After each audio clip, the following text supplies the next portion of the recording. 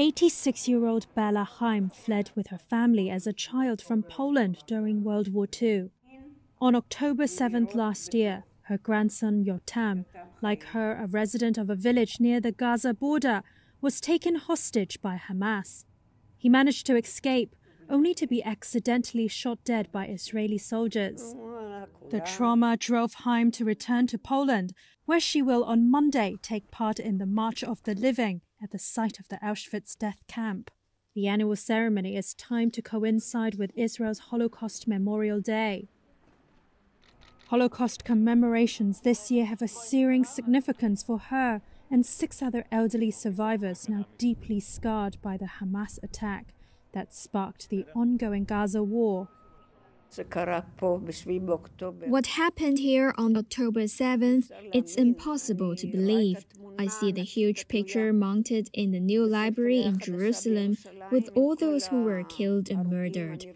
It's impossible. To this day, I cannot fathom. I'm running away from it. A veteran campaigner for peace with the Palestinians, Haim said she would no longer pursue that activism. Now what interests me is only my people, she added. Among those joining her will be 90-year-old Daniel Luz. His hometown kibbutz Be'eri lost 1/10 of its residents to the Palestinian attackers. In some ways, he said, that ordeal was worse for him than the European war, when he escaped Nazi roundups in his native France, although half of his family perished in Poland. In France, as a child, I suffered all kinds of traumas that I've learned to cope with. But in Be'eri, it was the first time that I felt the fear of death.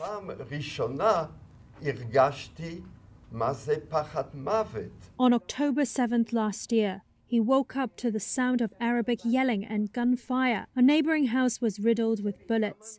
Lutz was untouched. He says he imagined the souls of the 6 million Holocaust victims steering Hamas away from him.